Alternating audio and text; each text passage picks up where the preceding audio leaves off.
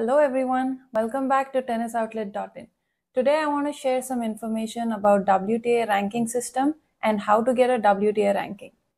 I'm Sowjanya Bavisetti and let's begin. This video is very important if you want to learn about women's tennis. I absolutely love this topic and it's practically the only reason why we have so many female tennis players in the world right now. WTA stands for Women Tennis Association and was founded in 1973 by Billie Jean King and some prominent female tennis players. The formation of the WTA marked a significant milestone in the history of women's tennis, leading to a greater recognition, opportunities, and empowerment for female athletes worldwide. It was as a response to the disparities and inequalities faced by women in professional tennis at that time. The WTA ranking system operates on a points-based system where players earn points based on their performance in the ITF and WTA tournaments. Okay, before we get to the WTA ranking system, let's discuss a bit about International Tennis Federation because that's the path to getting a WTA ranking. The ITF circuit serves as a stepping stone for aspiring tennis players aiming to transition to the professional level. ITF tournaments are categorized into various tiers based on prize money and WTA points. Starting from W15, the ITF women's tennis circuit has W35, W50, W75, and W100 tournaments. These are the different levels of tournaments. For example, a W15 tournament has a prize money of 15,000 US dollars and winner takes 15 WTA ranking points. Same way, a W35 tournament has 25,000 US dollars as total prize money and winner takes 35 WTA points.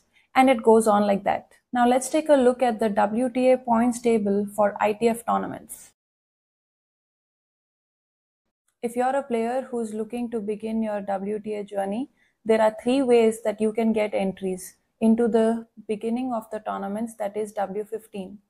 Every W15 tournament has 3 spots reserved for the ITF Juniors top 100 players to make their transition smooth. Same way, you can play your national level tournaments and get a national ranking to get entry into the W15 tournament. The third way is called ITF ranking system, which has some allocated points for players who lose in the qualifying rounds of W15, W25 tournaments. This way, you can keep playing the W15 and W25 tournaments and climb up the rankings to progress to the next level of tournaments. If you're a player who's looking to start playing WTA circuit tournaments, then I would recommend you to start looking at tournaments which are in Africa or South America, where you can get entry easily.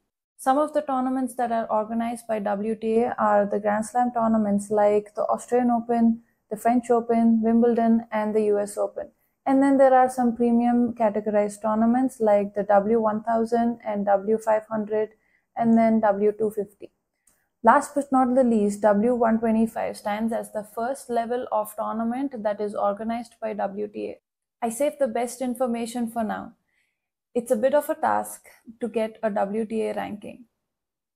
In order to officially have a WTA ranking, a player must earn WTA ranking points in 3 valid tournaments in a year or a minimum of 10 WTA points in 1 tournament. The number of points awarded depend on the tournament's category and players' rounds reached. Here's a breakdown of WTA point system. That's all for today, and I will see you in the next video. Do like, share, and subscribe to our channel, and see you soon.